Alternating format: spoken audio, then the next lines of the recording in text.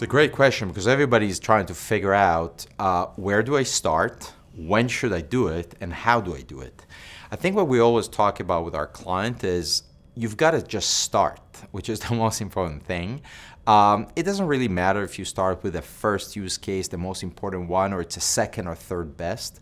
Going at it and just starting to experiment is an important element. But it's very important to do it in a dual way.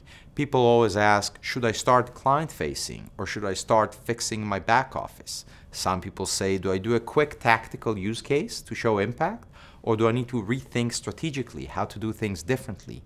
And the answer is both, meaning choose two areas where one of them is something that will show quick wins on the board where you can show impact.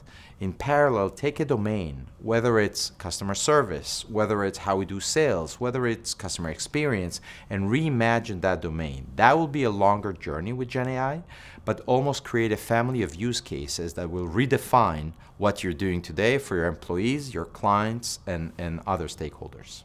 I think taking a step back, it's really important to remember we all get fixated on the technology side of things, but I always say it's roughly 20% of the effort. There's so much more to it. It's never just about technology. It is actually also about change management. It is about thinking about talent.